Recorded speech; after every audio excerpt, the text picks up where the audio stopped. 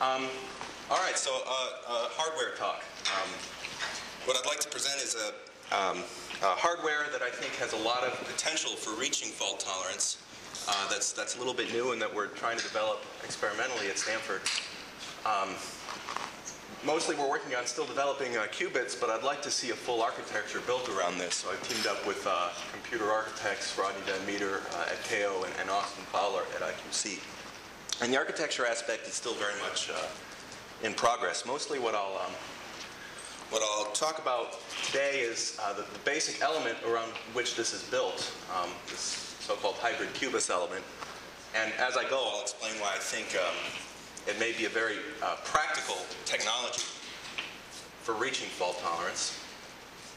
Much of the core work that I've done has been modeling the specific gates using this construction. Unfortunately, I won't have time to talk about a lot of this, but I think some people are interested in this aspect, these decoherence optimized geometric 2-qubit gates via shaped pulses. So I'll spend some time on that. I'll show what results we have for architecture so far, and then with what is probably very little time remaining, I'll maybe show some experimental pictures of what we have so far. Okay, so this basic hardware element is based on this fast type of Q and D measurement, in which you have a qubit that's encoded in the two ground states of an optical lambda system. So they're both connected to a single excited state, but one of them is more optically connected than the other. So that if a off-resonant optical pulse comes along and interacts with this system, it will be just a little bit more slowed down if this qubit is in state 1 than if it's in state 0. And so if you look at the optical phase, that optical phase will become entangled to the state of the qubit. And we call this hybrid because it's a mixture of the discrete quantum variable of the qubit and the continuous quantum variable of the optical pulse. Now this type of, and then you can of course measure the qubit in a way that doesn't destroy it by just measuring this optical phase through something like homodyne detection. And this kind of measurement has been done before. Probably the most famous experiment is Jeff Kimball's experiment, who did a version of this over 10 years ago with atoms falling through a cavity.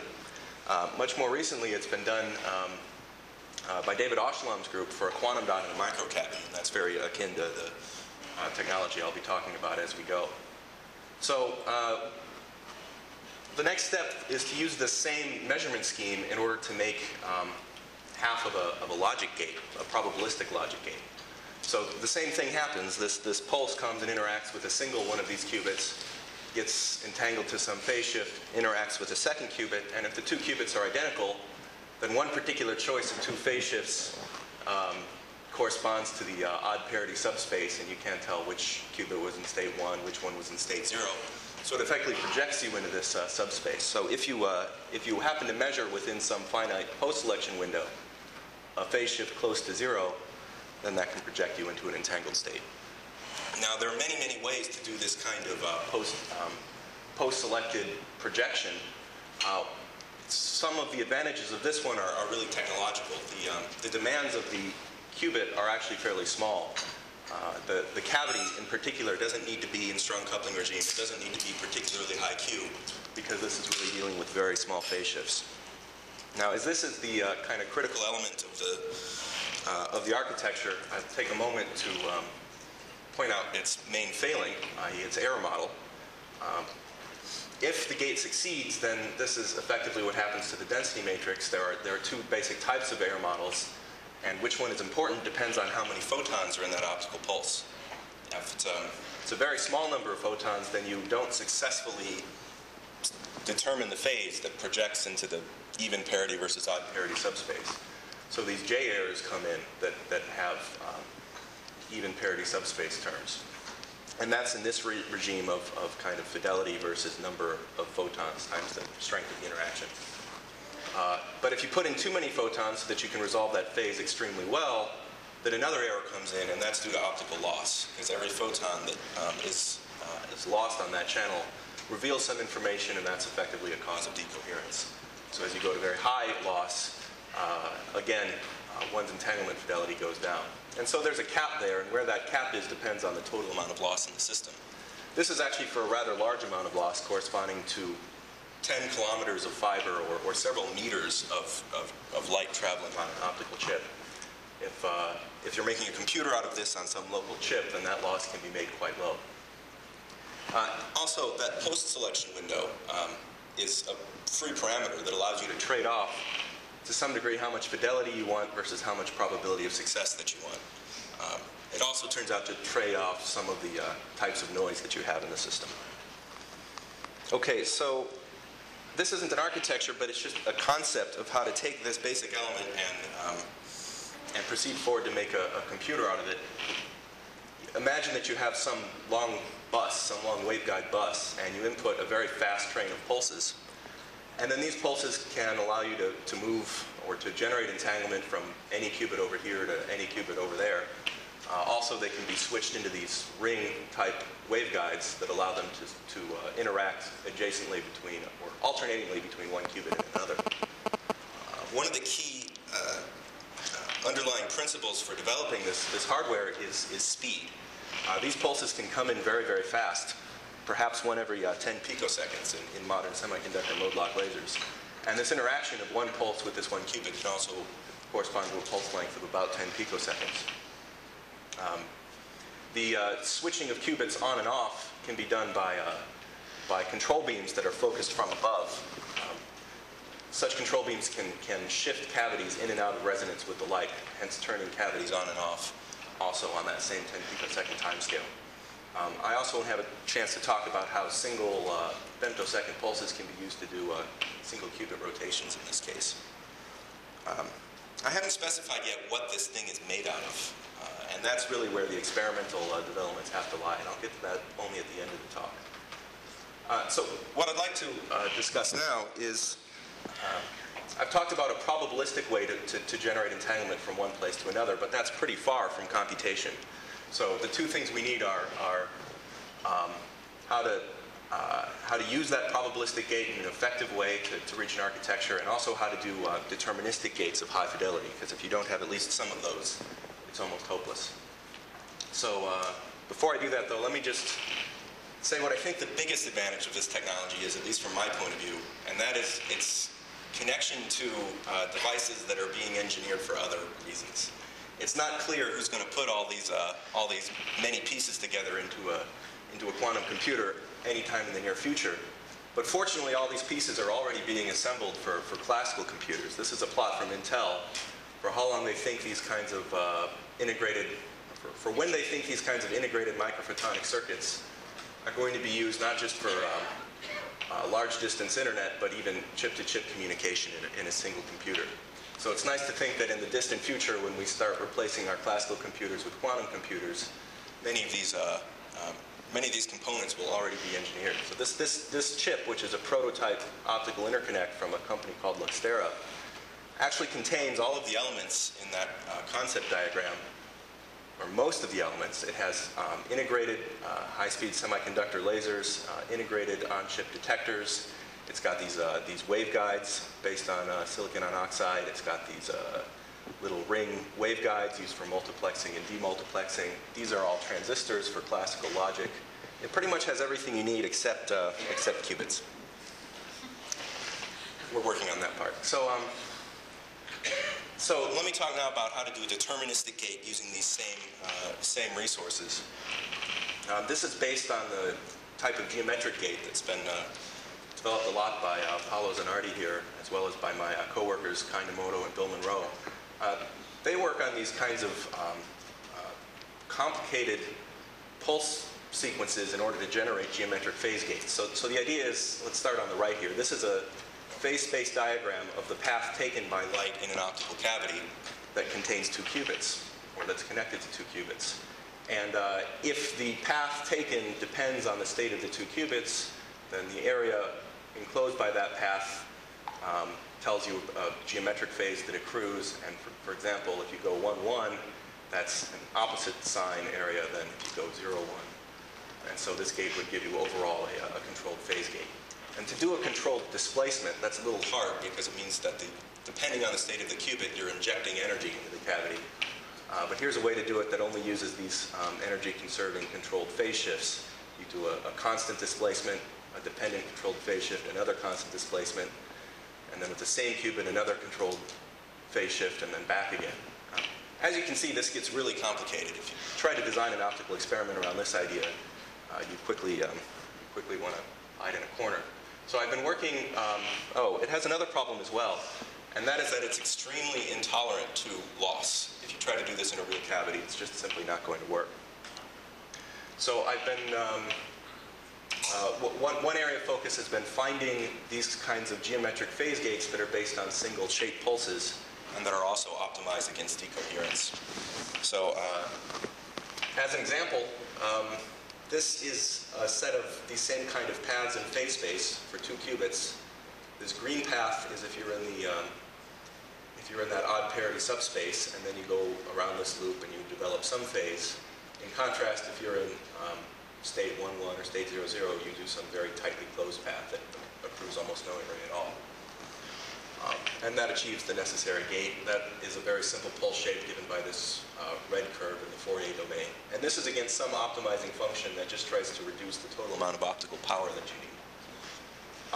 So it works, and it allows you to do that whole gate with just one single shape pulse, and a fairly simple pulse at that. But the problem is it's still very intolerant to loss.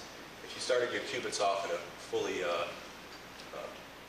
completely symmetric superposition state, then the off-diagonal elements decay by as much as 40%, which is obviously intolerable. If instead of optimizing against power, you optimize against decoherence, then you get a different kind of path. It turns out that decoherence is related to the integrated distance between the different paths. So if the paths follow each other a little bit better, that decoherence is much improved. And these parameters are for a fairly heroic cavity with low loss. If you increase the loss, this is for a cavity with a loss divided by the nonlinearity being comparable. And if you allow very, very large detunings, you can get very close to fidelity 1. And if you look at the path that this corresponds to, this optimized solution, mostly the paths are following each other completely for the different qubit states, and only varying once they get to this extremum of the path.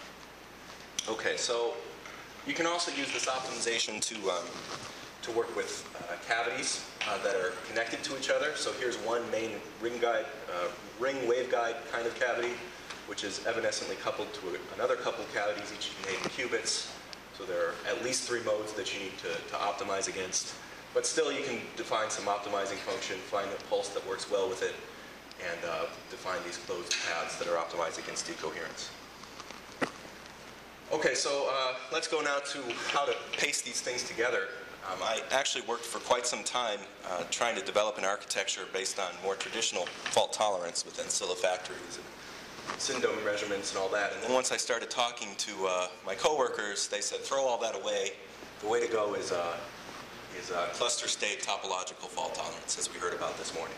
So I did indeed throw all that away, and then just started wondering how quickly I could make a cluster state out of an array of these kinds of cavities. So here's the idea. These red dots indicate small microcavities with a Q of maybe about 1,000, and each containing a single qubit. And they are connected by these ring guide cavities in order to achieve these geometric phase gates. And that gate is completely deterministic. It doesn't require any measurement, and can be achieved by a very strong shape pulse that proceeds down this waveguide and then just couples weakly into each of these cavities. And what's really nice about that is that it can all be done in parallel to achieve nearest neighbor couplings in the vertical direction. The problem is, in the horizontal direction, we can't just have a street grid of waveguides because they can't effectively cross unless you introduce a network of switches, which are very lossy and problematic for many reasons. So to go in the horizontal direction, we rely on this entanglement mechanism that I presented at the beginning, and then up its fidelity using purification. And you need many qubits in order to do that purification quickly. And unfortunately, these qubits all need to live on the same waveguide. And as that waveguide gets larger and larger, its loss also increases quite a lot. So it's beneficial not to use those geometric phase gates, which are not nearly as tolerant to loss, but rather to use these deterministic or these non-deterministic parity gates. And so you can glue some of those parity gates together. It's very similar to fusion gates in linear optics, if you've looked at linear optics architectures, in order to make a controlled NOT gate for purification. And so you you do a lot of purification, you generate this ancilla in order to telegate your controlled Z, and then you can do deterministic controlled Z between your data qubits. So here's an estimate for how many pulses you need in order to generate a cluster across the whole computer. It's actually limited by the number of, it's limited by pulse congestion. So to translate this to real time, you need to know how quickly your pulses can come in. And here's where speed is a real advantage. Because as I said, these pulses can come in every 100 picoseconds, 10 to 100 picoseconds. So this might be upper bounded by a second. Still, to get a very fast computer, you want to be in a very low loss regime. So I see Jake is standing up, and as I suspected, I don't actually have time to talk about anything experimental. So I just want to show you a couple pictures.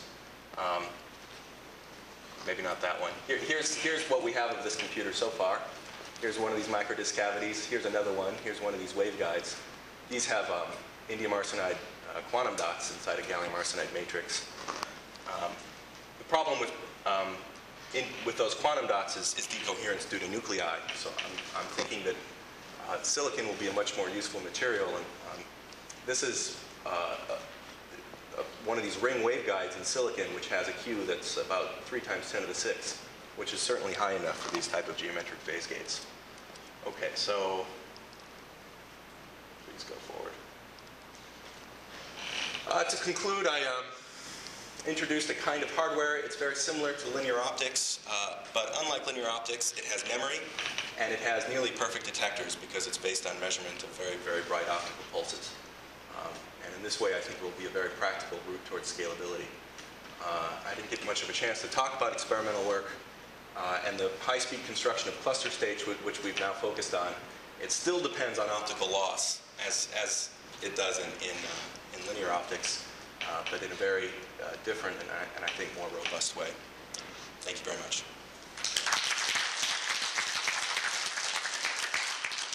We have time for a question or two. Anyone?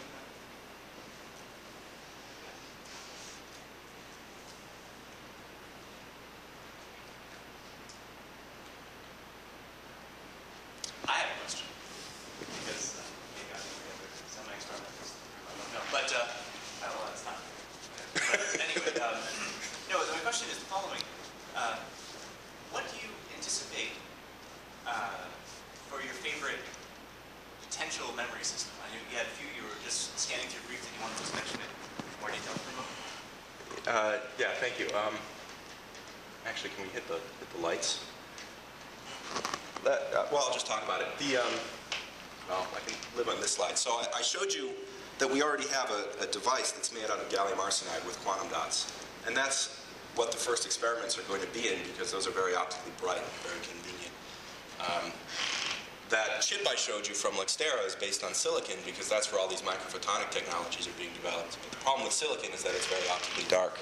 So this is this would be a very nice semiconductor to get working well. It's zinc selenide. It has the advantage that gallium arsenide quantum dots have, in that the qubits, which are in this case fluorine impurities in the zinc selenide, are very optically bright, like a quantum dot. But like silicon, the nuclei can be removed. So as in Steve Lyon's experiments, you can in principle get very long decoherence times, not limited by nuclear diffusion. Unfortunately, zinc selenide has a long way to go before it reaches the kind of microphotonics people do in silicon. All this data that I'm not going to explain has to do with the recent development of microdisk lasers that we've been developing using these fluorine impurities in zinc selenide. If there are no more questions, let's thank the speaker again.